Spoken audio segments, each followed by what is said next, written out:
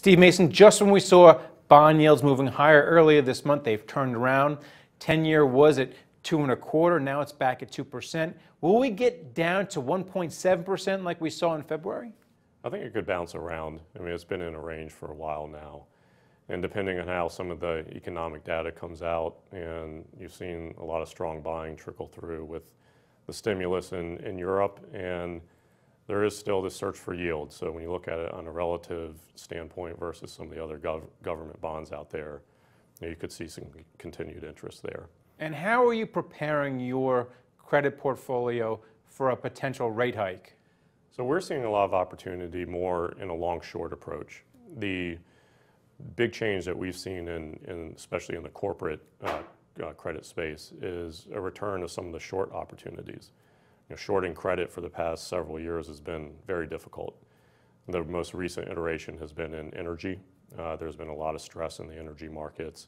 There's been a bounce back of late, but even the most recent few days, you're starting to see some selling off there again.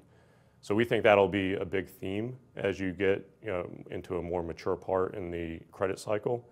It's hard to believe, but we're about 6 years into this recovery. And that's a point in a recovery where you really do start to see some cracks in credit, froth being built up, et cetera. So we think a long-short approach is going to be a better risk-adjusted way to play credit in the next few years. All right, let's talk about some of your favorite longs then. Sovereigns here, European bonds are doing well, sans Greece. Tell me what you like on the long side. On the long side, there are some good opportunities in the high-yield market. You really have to dig deeper to find areas where you are being compensated. But that's why we think an opportunistic approach there is warranted. The volatility has increased, so you are seeing bouts of some forced selling, and that's created some good shorter-term long opportunities. You know, some of the sectors has been pretty diverse, but some of the industrials look attractive. There's some consumer names, some retail names that could be interesting, and then on the short side, some of the energy and related complexes still could be interesting.